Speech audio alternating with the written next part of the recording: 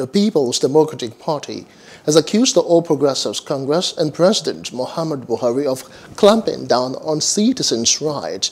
According to the Publicity Secretary, Kola Olobodeo, the PDP condemned the act by the operatives, accusing APC and Buhari of violent clampdown on protesters' rights.